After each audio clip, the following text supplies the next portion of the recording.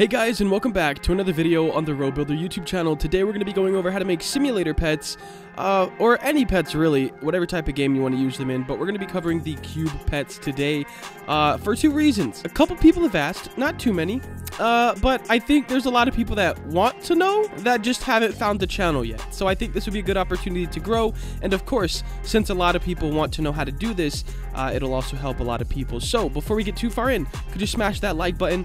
Likes are cute. I like cute things. You know, we've been through this, guys. We've been through this. Now, what I'm going to do is start out with a cube, and you could have a straight up square, but I'm going to press Control B, which will bevel it, and then if you scroll on your mouse wheel, it'll give you kind of those more vertices or more like edges, you know, so it'll be more circular. So I don't know how, like, you know, rounded they want these, but I do a very low poly style, so I'm gonna do something like this, and I think that'll be good. Got like 4 lines right here, so we scrolled 4 times. Check that out. Here's our base, our body, if you will. Okay, our body for our pet. Now we're gonna need to do some feet, which I think, oh, keep in mind, I've also never made pets before, but looking at them, they don't seem too hard. So I'm gonna do this for our feet. Here's the body. I'm gonna scale it down, go into my orthographic mode or whatever it's called. Orthographic, yeah, that's nice. Front orthographic.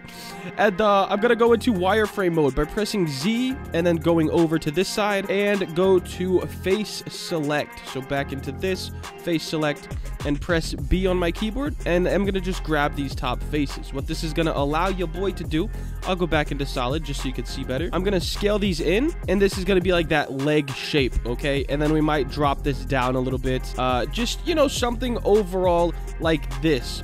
Good little leg. Now we can press A and move that to where it needs to go. There's gonna be 4 legs, of course, because, you know, most animals have 4 legs. I don't want to say most because it's not, I don't know the science, boys, but you know what I'm trying to say.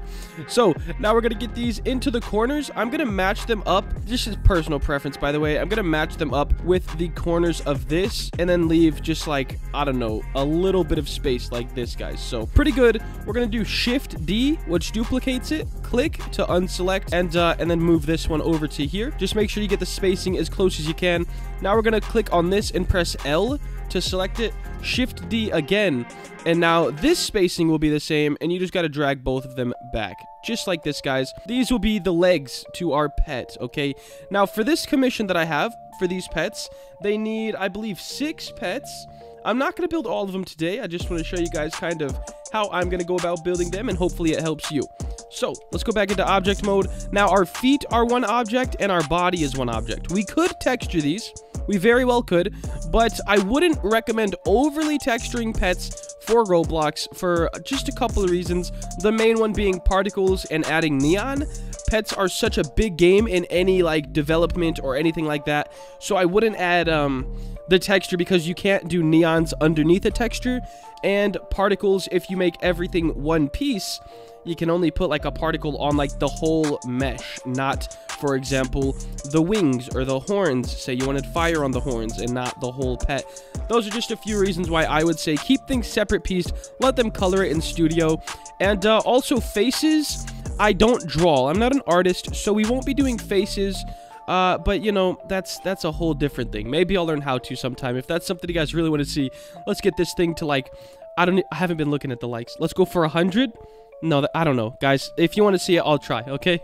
But I'm not gonna upload a video of them actually garbage. So here's our base, guys.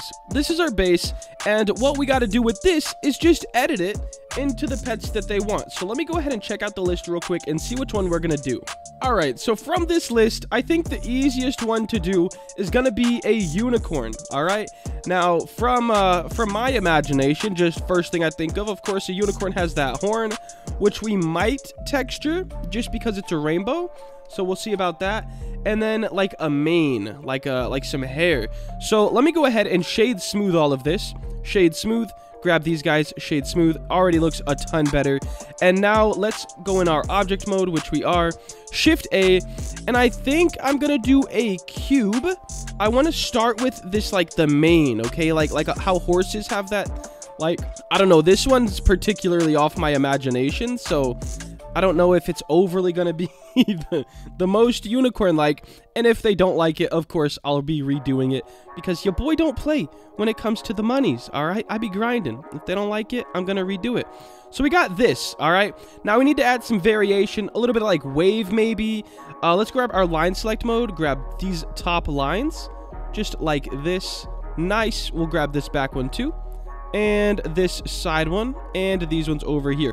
We're gonna add a bit of curve, okay? Give these a nice bevel.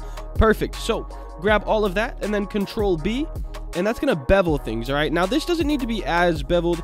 I think less, even like something like this could definitely work out.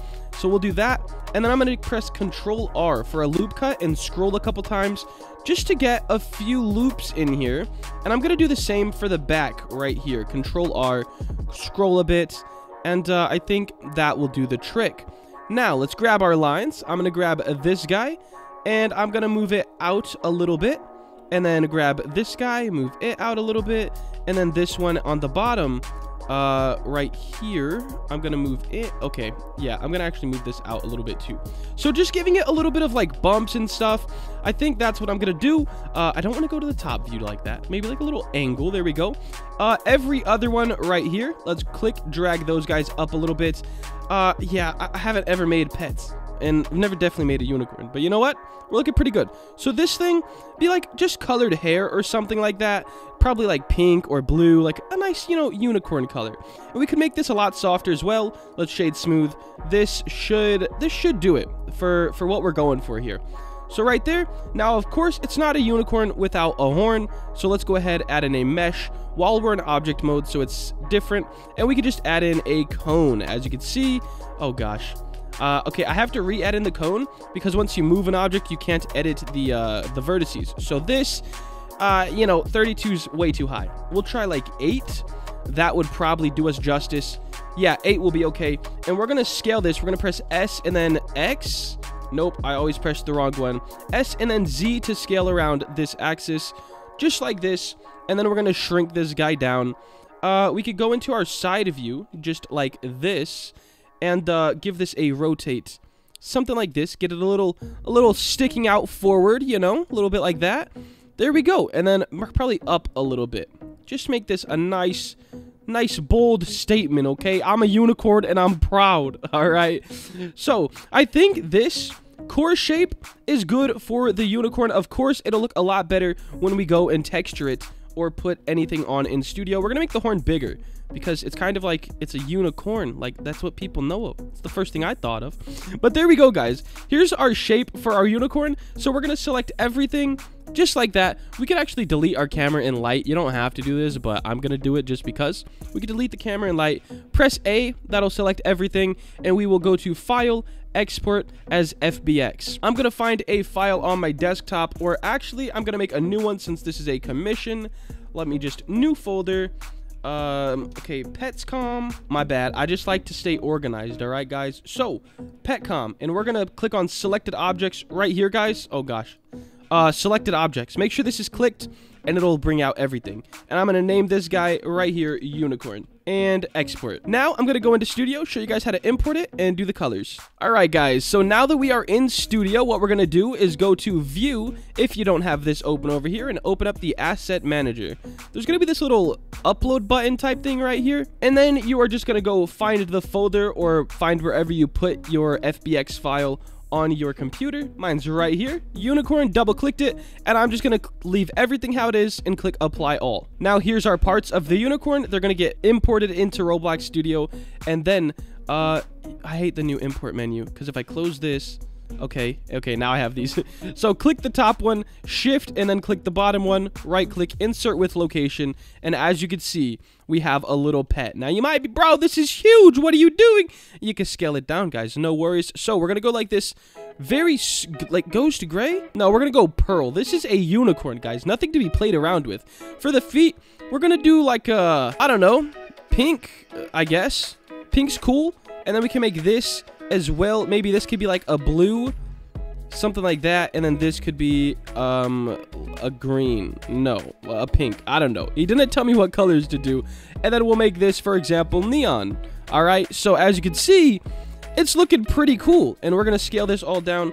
Control G, boom, scale, boom, and look at this, guys. Here is our unicorn. And the good part, we made all these separate pieces. Say you wanted this a little taller for some reason, or like you wanted a shark fin, I don't know.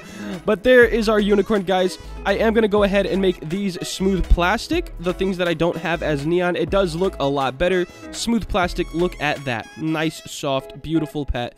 This can probably go... No. We're going to keep that how it was.